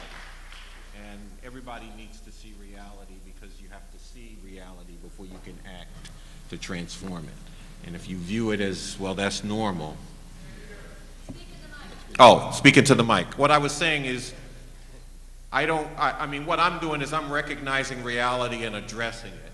And we got to challenge other men to do the same so that I wouldn't be standing out so much by talking about rape culture, because we would all be recognizing the reality of a culture that is chock full of rape. And then the sister wouldn't have to be, you know, giving thanks to the few men who do it, because a lot of us will be doing it. That's something we got to change. In terms of the shaping of black masculinity, being a revolutionary okay, they keep telling me I got to be in the mic. In terms of the shaping of black masculinity, as a revolutionary communist, I step back to the underlying reality that this comes out of. And it's a system, a capitalist system, that has no use for whole generations of black people. There used to be a time when they would terrorize you, but they terrorized you to work on the plantation as an enslaved person, or they terrorized you to work as a sharecropper, to keep you in that place. But today, that those factories that brought us out of the South to work in are halfway across the world, where they can exploit someone much more viciously than they could here. But then that leaves the generations behind me growing up in the inner cities with no future and no hope. And they remember what my generation did when we were young. And they were like, we don't want to see that again. So we have to move preemptively. And they are doing that through the laws, through the criminal injustice system, the police. But they also are working to justify that, and the justification comes down in terms of the demonization of, and I have to go with Sister Kimberly there, while it mainly focuses on the black men, they also demonize black women. Mm-hmm. We should see that. Mm-hmm. You know, that cop who stopped Sandra Bland found it horrible that that sister didn't know her place. Mm-hmm. And he acted on that. So that's what I see happening. I see the justification for the suppression of people that this system hates and fears. And that justification then, Mike Brown becomes a demon that cop was justified in blowing away, you know. And you can see the same thing. Tamir Rice is a 12-year-old boy, but I am sure when the case gets to court, because I've already heard the police union representative talk about, well, he was kind of big for a 12-year-old boy. Mm-hmm, mm-hmm. You know, like that was a reason to kill him.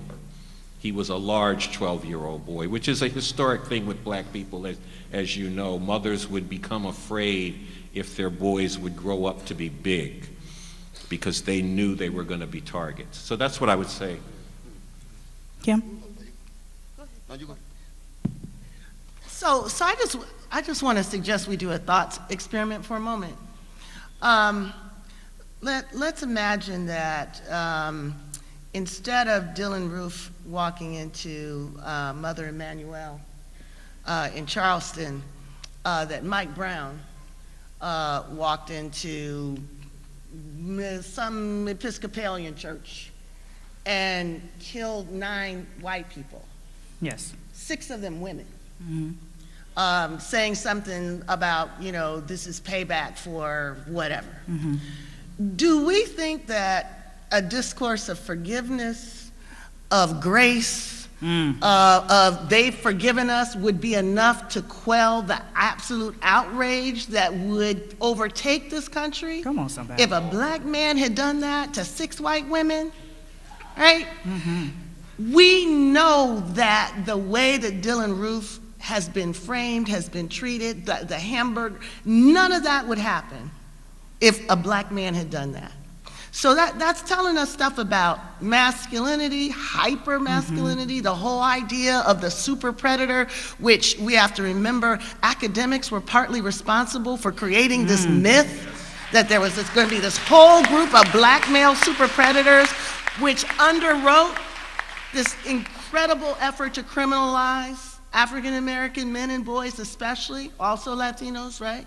So there is that, but we also have to realize that the flip side of that is the way in which patriarchy contributed to that narrative that Dylan Roof went in there and killed people about. Remember, he said, you rape our women. Yes. He was doing it in the name of white women. Yes. He was doing it to black women. So race is something that takes place not just between men, but between women as well. And it's one of the most important reasons why anyone who considers themselves a feminist needs to see police violence, private violence, all forms of racist violence as a feminist issue. It is a feminist issue. So there have been 3,000 people who have signed a letter called the Charleston Imperative. Eve Ensler was one of the leading feminists behind that. We need to make sure these movements are not separated, that feminists stand with us against racist violence, and that those of us against racist violence stand with feminists against gender-based violence, all forms of gender-based violence. That is what a real movement looks like.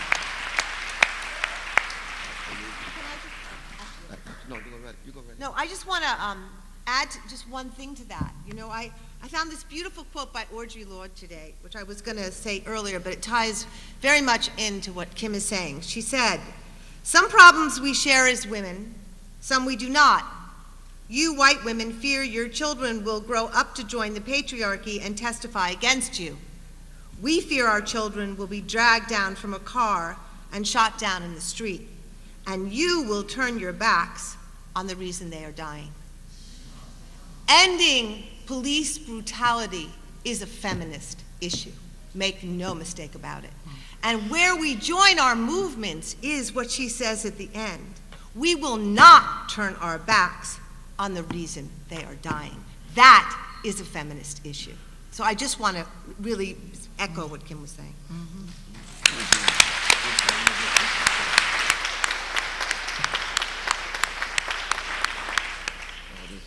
This issue of the vicious legacy of patriarchy cannot be overestimated, but I do want to bring in this issue of class alongside white supremacy and male supremacy. And I say this, that Michael Brown on that street for 4.5 hours with his blood flowing and the dogs urinating on him and his mama don't have access to him, that he was a brother, our brother, a human being who was from the working poor chocolate side of Ferguson. It is different for upper middle class black brothers and sisters. All black people are disrespected, but the black poor and working poor are criminalized and demonized in a way the black upper middle class is not, just in terms of education. I'm so glad to see the black faces here. I salute each and every one of you. But you all know in America, rich kids get taught and poor kids get tested. So the very educational system that you got to get to Columbia has a class structure to it. Doesn't mean you work hard, ought not to work hard, doesn't mean you ought not to be a freedom fighter, but you have to be cognizant of the structures. There's an educational system that produces soul murder every day to precious poor black and brown and white children. And therefore police feel as if they can get away with criminalizing black poor brothers and sisters more so than the black upper classes. Everybody knows. I mean, if you Jack and Jill brothers and sisters, and I love my Jack and Jill brothers and sisters, you Jack and Jill brothers and sisters, and if Jack and Jill brothers and sisters were going to jail at the same level of intensity as the black poor, there'd be different kind of black leadership. Different kind of black leadership, because the black leadership is black upper middle class and primarily speaks to upper middle class interests. That's why the majority of the black congressional caucus voted for the militarization of the local police departments with the Obama administration giving green light. We got to tell the truth.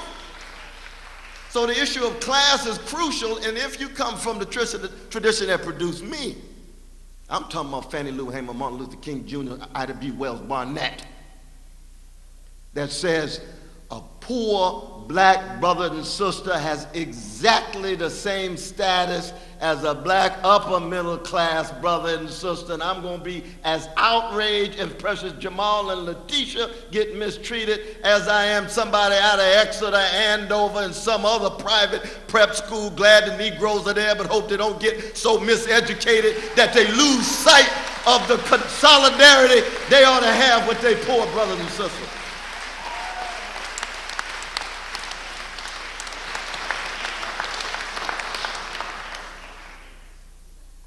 Kim. Hi. Hi. Okay. So I work, I love you. You know that. What is the benefit of erasing the voices of women or positioning them where media makes this seem like unarmed black folk being shot are primarily men? Yeah. Well, and trans women. And trans women, absolutely. So, as I was saying earlier, one of the ways that we understand issues is through the frames that we have historically had. So generally speaking, when people think about police violence, they think about it as a contemporary extension of lynching, and in many ways it is, right? The problem is that we have tended to think about extrajudicial violence, lynching, as only something that happens to men. What happened to Natasha McKenna was a lynching. It happened to her in an institutional space. It happened to her with people wearing hazardous suits, biohazardous suits. It happened while she was handcuffed. That's as much of a lynching as someone being shot in the street or hanging on a tree. But one of the reasons we don't see it as that is number one, we think all that lynching stuff happened a long time ago. Number two, we buy into the narratives that the person had it coming to them in one way or the other. They fell out of the racial script. And the only question is whether the punishment that they got for falling out of the racial script was legitimate or not, or excessive or not. But the possibility that people did nothing wrong whatsoever, the story we heard about the brother here and his son, the story we hear about Tanisha, the story we hear over and over again about women who are simply calling for help, that really explodes the argument that the police give. It makes it that much harder for unions, union reps, to be angry at a father of a black child for telling that black child that they need to be careful every time they have an encounter with the police, right? Because it makes it seem as though the police have justification for killing us in the way we do. So if we broaden the frame and talk about all the different ways that people lose their lives, we get it out of this, we were just fighting crime. Maybe we were overzealous. We had to protect ourselves. What justification is there for someone to walk in someone's house and shoot them through the heart? That is not about fighting crime. That is not about suppressing masculinity. That's not about protecting police officers. That's just about repression. So if we bring the full range of ways that everybody is subject to police violence, it helps disrupt this myth. So we're not constantly stuck in the conversation, did he have his hands up or not?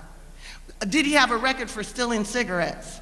All of these things are part of the narrative that says the reason why it happens disproportionately to us is because we disproportionately commit crime. We know that's not the reason why we get killed.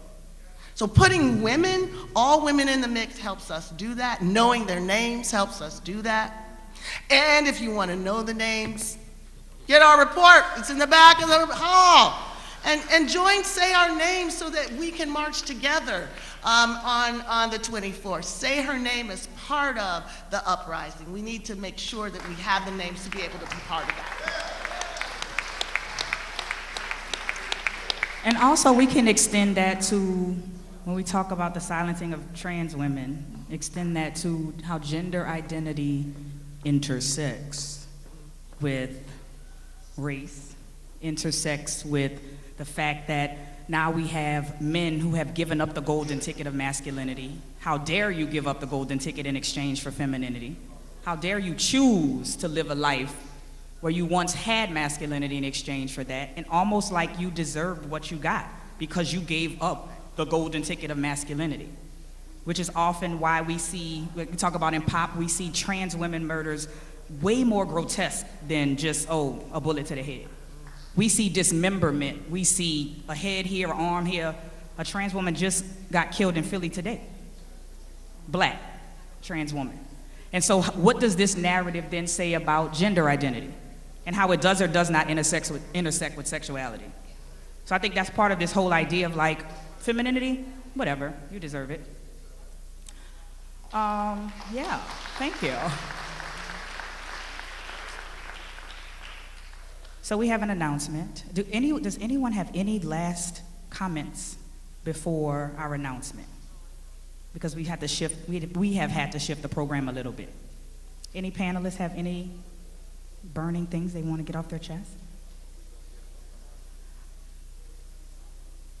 Does the audience have questions? Y'all got some questions? Is that all right? Maybe we can do, maybe we can do 2 audience questions. Okay, that's cool. You can just scream it out from where you are. No. Just get to a mic.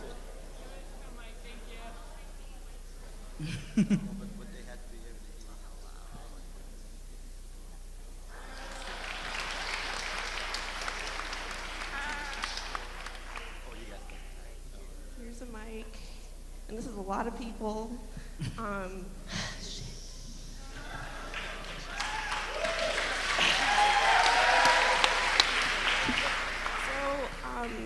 My question actually might not even be directed at anybody that's sitting on the panel, because you guys have done your work. We read your work. We use your work in our fights every day. But you guys are Columbia students. I'm a student at BMCC.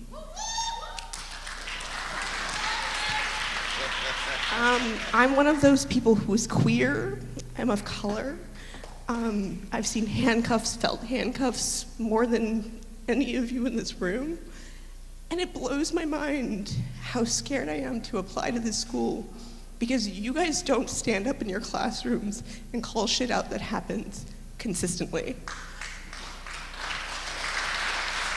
But that's not really why I got up here. I just got up here to ask the question, like, how complicit are you willing to be? How silent are you willing to be after the protests happen, after we come together and stand in solidarity, after you feel good about it and make a hashtag, put a post on your page that I did. I went to a protest today and I stood with black people.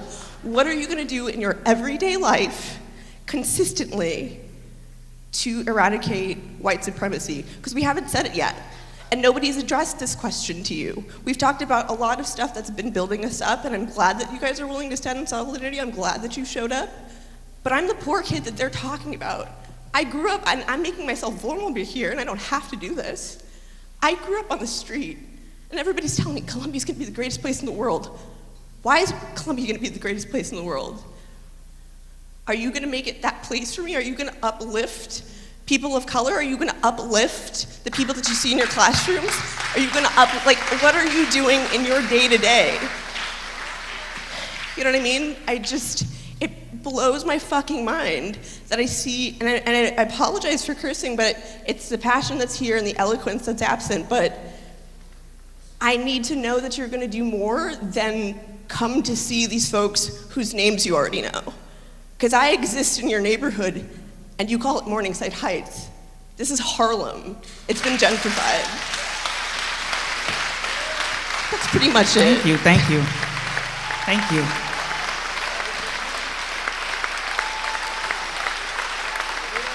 We only have time for one more question, and I believe you were first. Thank you. My name is Genji. I'm here from the Chicago chapter of the Stop Mass Incarceration Network. I really want to thank Professor Crenshaw for everything you've said. It's really important.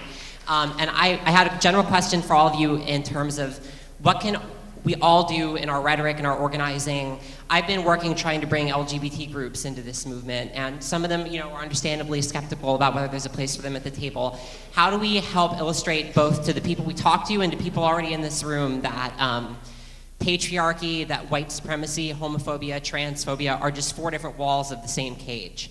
And they're all just co-extensions of people being criminalized and stigmatized, not for anything they've done, but for who they are, for the privilege of certain bodies over others. And I do have to ask a particular question of Professor West. I've seen you out campaigning for Senator Sanders. I've seen what you've done for him. I want to know what he's going to do for us. Where's his endorsement of us? We have Jill Stein and the Green Party have signed on with Rise Up October. Is there any chance that we can get a candidate from one of the major parties to sign on as an endorser of Rise Up October and use his platform to bring the spotlight to these families?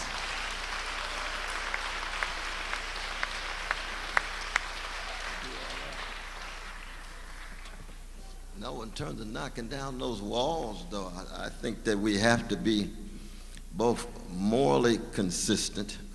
We have to be in genuine solidarity with people catching hair. I don't care who they are. It has to do with sexual orientation. It could be bisexual. It could be trans. It could be poor white. It could be Palestinians under Israeli occupation.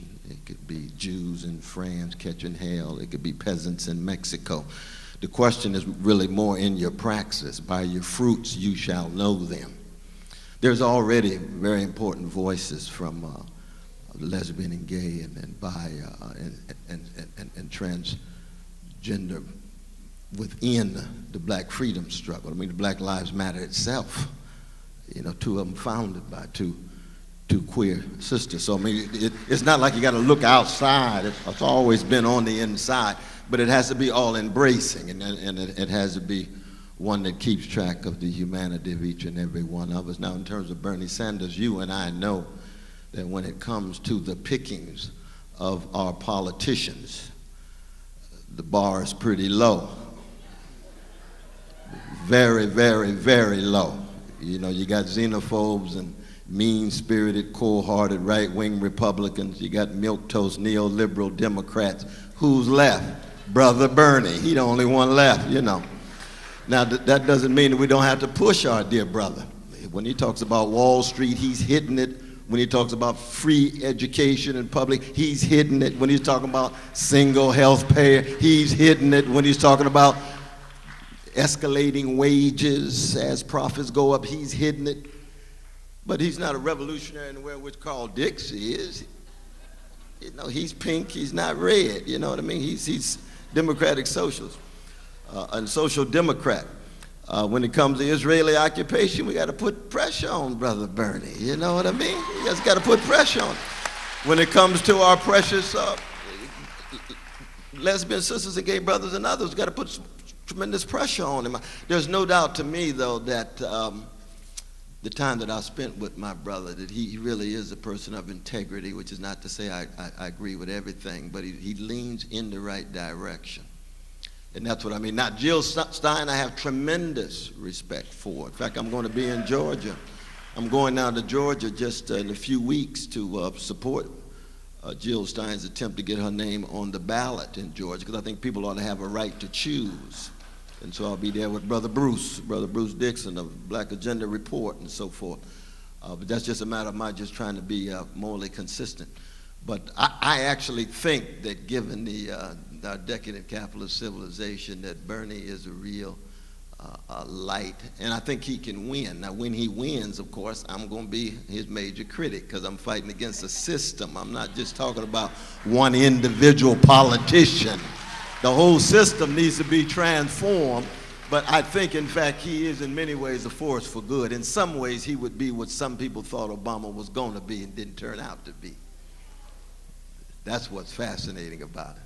A Jewish brother from Brooklyn ends up being a stronger force for good than a brilliant, charismatic, milquetoast neoliberal Obama from Chicago. Ooh, that's a fascinating contrast, isn't it? I'm going with the Jewish brother from Brooklyn all the way down, but putting pressure on him all the way down, too. But I appreciate your question, though.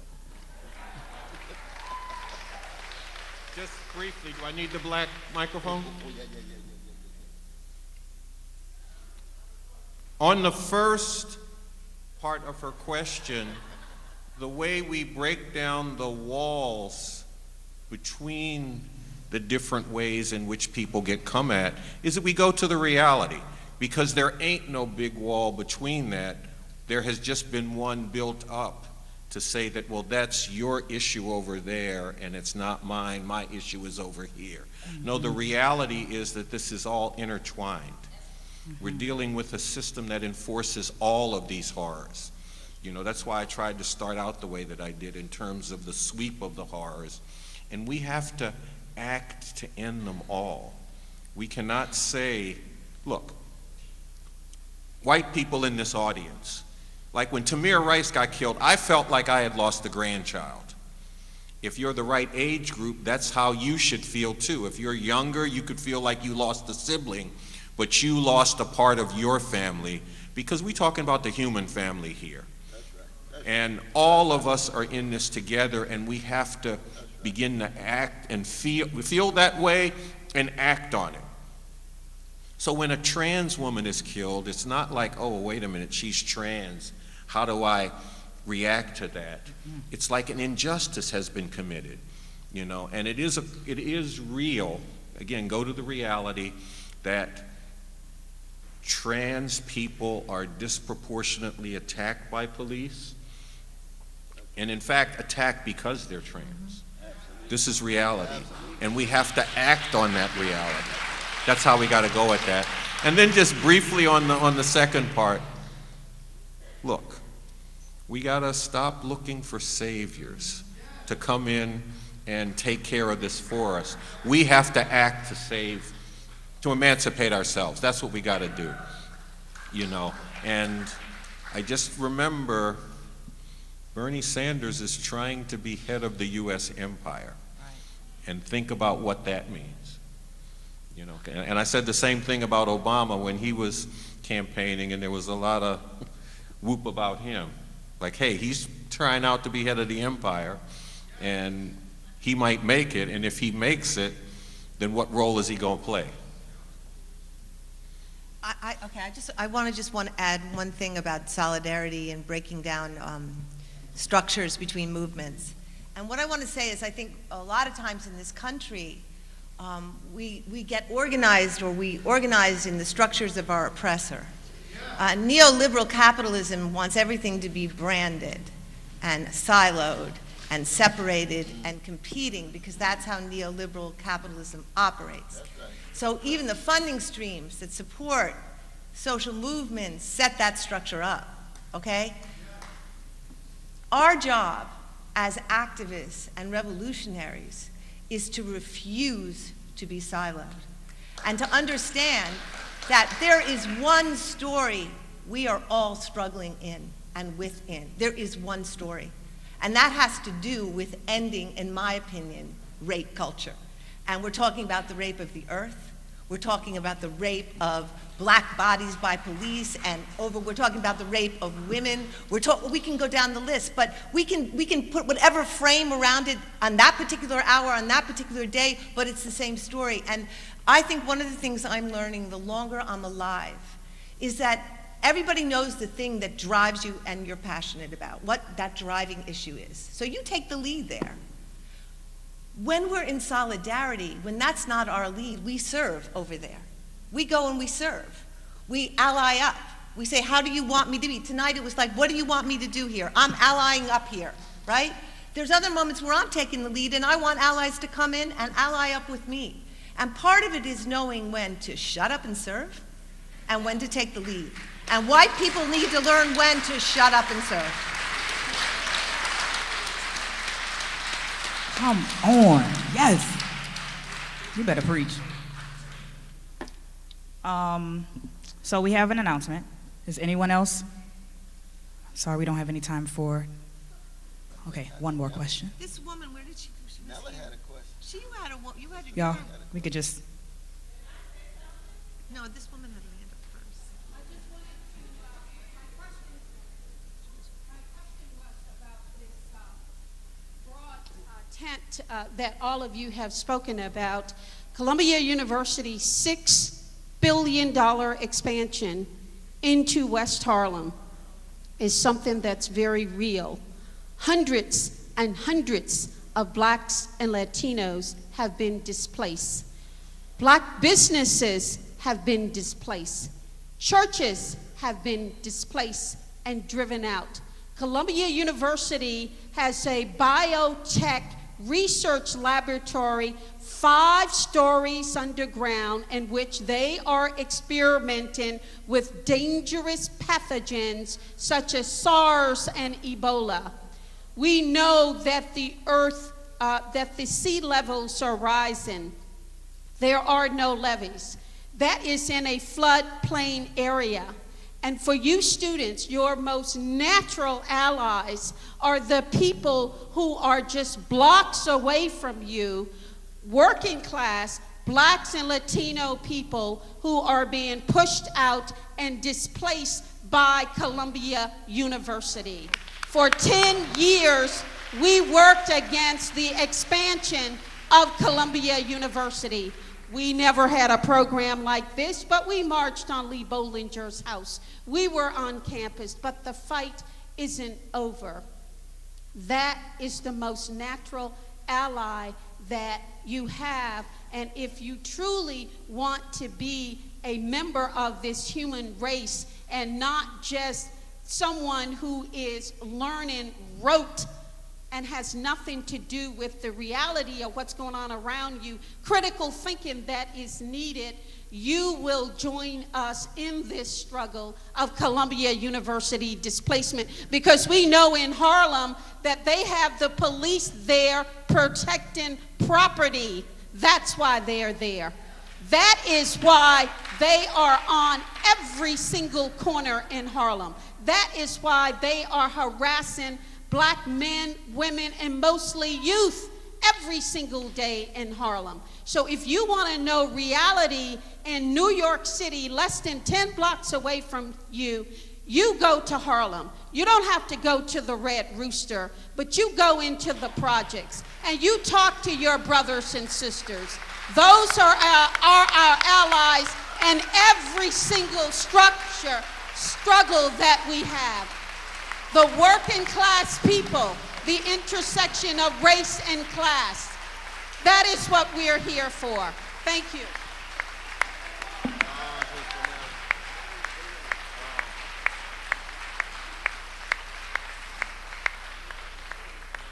I heard a statistic once that Columbia is the largest landowner in Manhattan next to NYCHA. Third largest landowner in Manhattan. And if you have taken POP, you have talked about how us, I'm not from New York, so how us moving into Harlem contributes to gentrification. Columbia is amazing. My friend that goes to BMCC, Columbia is amazing at racial diversity. School of Social Work, I will admit, is more racially diverse than many other departments I've seen, especially in Ivy Leagues, but Columbia is horrible at social class diversity.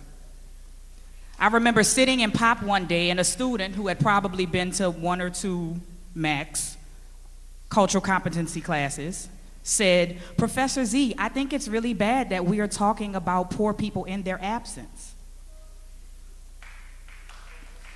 And if you were in class that day, you know that I turned to my own student who I love and said, "Your professor is poor."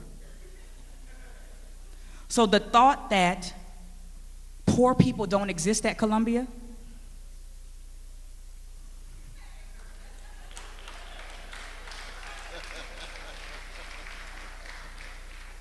and also this, I thank you for calling a spade, for saying, you are the reason why I don't want to pursue Columbia.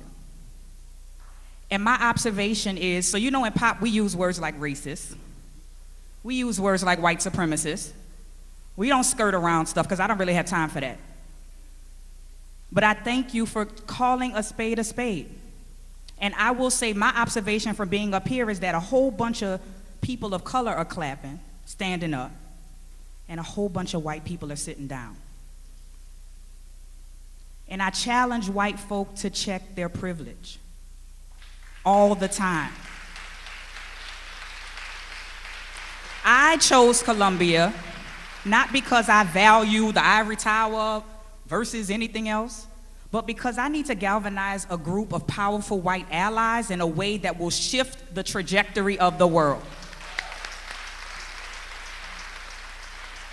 Many days I wish I could just go teach at my alma mater. It's a HBCU. It happens to be the #1 in the country, but that doesn't matter. You went to Spelman, girl? Yes, yes. Spelman is in the house. But because I would be somewhat preaching to the choir. But because I want to get to that white male who sits in my class, who looks at me and says, "Professor, I've never talked about racism." The thought of being 20-something years old and never having to confront racism is beyond me, but that's beside the point. So that is why I'm here. And thank you for calling a spade a spade.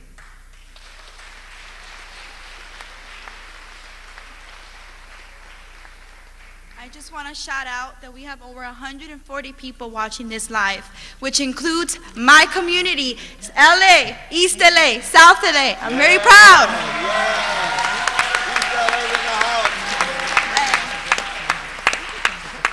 We also want to say that this conversation is not over. Not only will we be organizing for Rise Up October, but we also are going to continue this conversation. We understand that we are the students, the community members, these voices need to be heard, and we are at time constraints, but I'm going to have a sign-up sheet. We're going to pass these around. If we can get emails, I'll make sure that a conversation is had on the Columbia campus to continue this with community members, and everyone here and abroad watching are welcome. So we're definitely going to continue this conversation and make sure we're having these dialogues, but we're not just going to be talking. We will be rising up on October 22nd, 23rd, and 24th.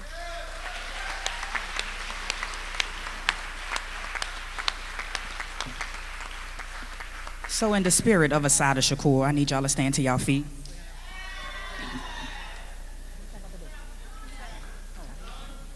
And I need you to repeat after me.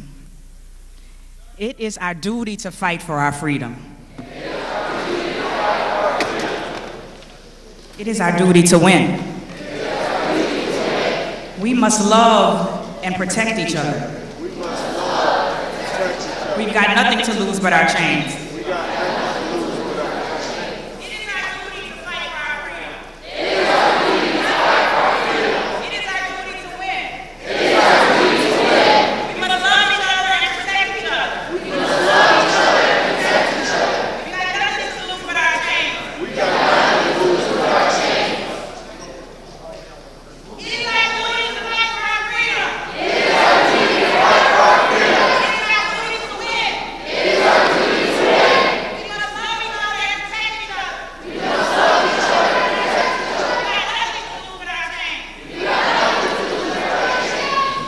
Heyward.